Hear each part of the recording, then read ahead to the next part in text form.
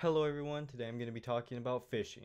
Alright, now first off I gotta show you that I actually know what I'm talking about. So if you look at my skills, I am fishing 28, and before you leave, I know that's a low number. If you go to my co-op, underscore young gravy has fishing 41, and that's a slightly higher number than 28, and I've had him go over everything that I'm saying in this, so it's all factually accurate. This is going to be quite a complex video with a few different sections in it, and I'm going to go ahead and link all those sections in the description for you to be able to get to exactly what you need to know as quickly as possible. So make sure to look down there for your fishing status or like the quick tips or whatever you need to know. On the topic of fishing, I'm going to be doing a 24-hour fishing stream at 1,000 subscribers. My sub growth has been insane recently, and I'm actually getting pretty close to it, so make sure to hit that subscribe button. If you're interested in fishing, I'm going to be doing a lot of it. And without further ado, let's go ahead and get into the fishing guide. Alright, so first off, I'm going to be talking about like kind of three different stages of fishing where you're either a small fisherman, medium fisherman, or a big fisherman. And then afterwards, I'm going to be going over some just general tips for fishing that pretty much anyone can use.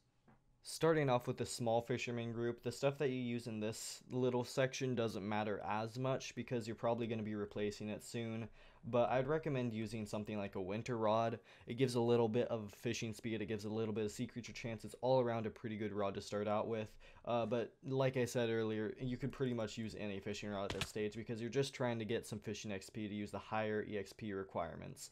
Also at this stage, you should probably use either spiked bait or fish bait. The spiked bait will help you get a dolphin faster, and a dolphin is a very good fishing pet, and the fish bait will help you just level up faster. So those are the two baits you want to use, and the rod doesn't matter as much, but I'd recommend the winter rod. Along with that, you should either use angler armor or diver's armor. Both of these are good fishing sets, though obviously if you have more money, you want to go for diver's armor. Oh hey, the spooky event. Alright, so next up is the medium fisherman category. Now in this category, you've upped your fishing level a little bit, you got bigger biceps to hold your fishing rod, and around now you should be probably swapping to a more permanent rod, like the Rod of Champions or Rod of Legends, if you're a bit higher fishing skill or if you have a lot of money to spend. Around this time, you should also switch to only using spiked bait. The reason why is so that you can get your dolphin pet quicker. For the dolphin pet, you either want to go to an epic dolphin or a legendary dolphin. I'm going to be getting into some issues with the legendary dolphin later, but so I'd recommend using epic most of the time. You can always go for legendary, it's not that big of a deal. But around this time, you should probably focus on getting a better rod and getting your sea creature kills up. The final subcategory is the expert fisherman. At this point, you've gotten your super rod in Pokemon, you know what's up with fishing, and around this time you should be getting like level 25 fishing, maybe a little bit higher, maybe a little bit lower, but it's around this time that you should look into ice fishing, because ice fishing is incredibly profitable if you want to fish up yetis, and that means that you should probably get an auger rod. This isn't necessary. If you want to, you can use Rod of Legends with Ice Bait, but Auger Rod definitely gives a huge boost to the number of Yetis you'll be getting. If you use an Auger Rod, however, do not use Ice Bait. You either want to use Spiked Bait or Whale Bait, and just do not use anything other than those, because those will be giving you the most Yetis. But around this time, you will not want to use as much Spiked Bait unless you're in the Jerry event, because you no longer need to get your dolphin. You should have gotten to legendary dolphin or epic dolphin by now, and now you can use the fish bait for faster fishing speed and more EXP. Around this time, you should also have full divers. You should also have a maxed Rod of Legends. This is the like max fishing stuff that you should have at this point. And I'm going to be getting into some of the general tips. No matter your fishing level, you might not actually know some of these, so make sure to watch through and see if you can learn something. So for the pots that you should use while fishing, you may just think that you should use the fishing EXP boost and nothing else, but it's actually different. You should use, well, obviously the fishing XP boost, but you should also use Magic Find to help get rare drops from sea creatures, and Pet Luck for if you fish up guardians or squids or get flying fish drop. It will help you get a rare version of that. But the thing that most people don't know about is if you use an experience 1 potion with the Viking Steer, it'll give you more fishing EXP from sea creatures. We don't know why. It says it gives more combat XP, but it ends up actually giving you more fishing XP. So make sure to use this if you're fishing up a lot of sea creatures and want to get more XP from it. If you're going to be fishing a lot, you got to get the sacks, the large fishing sack and the large combat sack. You got to get both of them. Your inventory will be very clean. It's just such a nice thing to have. Make sure you get those. The best place to fish is actually over there in the spider's den.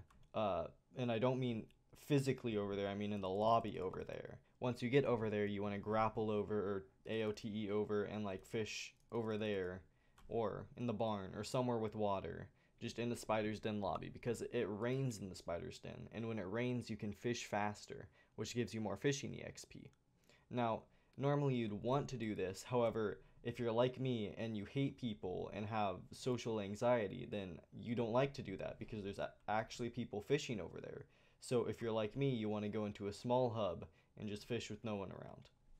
A cool trick that you can do if you aren't being lazy is take a rod with a high fishing speed like a shredder or a yeti rod, and then another rod with a high sea creature chance like the rod of legends, and cast with the yeti rod or shredder and then swap over to the rod of legends once the bobber is cast. And with this, you'll get the speed of the yeti rod and the sea creature chance of the rod of legends, so it's like using two rods in one. Another trick that you can do that exerts big nerd energy is pet swapping. So what I mean by this is starting off with something like a dolphin that gives more sea creature chance, and then you fish until you end up getting a sea creature. Come on, give me a sea creature. It actually works. So then you type in /pets, get out your squid, and kill it, and you get more EXP from the sea creature with the higher sea creature chance from the dolphin. I don't do this because I'm very lazy, but you can if you want. If you're using a squid pet to fish and you want to get the double drops from the squid, you actually don't get them if you kill the squid with your bobber. So like if you throw out your rod and kill the squid like that, then you don't actually get the double drops from the squid pet. So if you fish up a squid, you want to make sure to just beat it with the rod. Most people know that if you use the Inkwand's ability to kill a sea emperor, you get double drops from this. But the reason that this works is because you use an AoE damaging ability to kill both of the mobs at the same time, essentially killing the emperor twice at one point. So, the reason that this works is because it's an AoE effect dealing a high amount of damage. So you could do this with essentially any AoE effect damage type weapon, like the Yeti sword or the leaping sword, or even probably an AOTD would work. But you can also use this for Rider of the Deep. Now, you may be wondering why you'd want to use it for the Rider of the Deep. Because you get double drops, and also since you kill both the mobs at the same time, it gives you double EXP. So, you know, if you have an Inkwand, might as well kill them for double EXP instead of just the Emperors. There are a few reasons to use the Epic Dolphin over the Legendary one. First off, because it takes much more EXP to level up the Legendary one for practically no benefit, but also because the stun ability, it doesn't prevent Frosties or Emperors from shooting, and to display the number of seconds left stunned, it has to create an armor stand over the sea creatures, which can get in the way of fishing. My last tip is do not, under any circumstances, take sea creature kills from fishermen. They will get angry. To show you the dangers, here's an example of what happens when you do. Oh, he got one. What are you gonna do about it, buddy? Oh no. Thank you for watching to the end of this video. If you found this guide helpful or enjoyed it, make sure to subscribe and leave a like. Like I said, I'm doing a 24-hour fishing stream at 1K subs. We're almost there. If it's already there, keep an eye out for it. But other than that, hope you enjoyed. Hope you have a great rest of your day, and I'll see you later. Bye!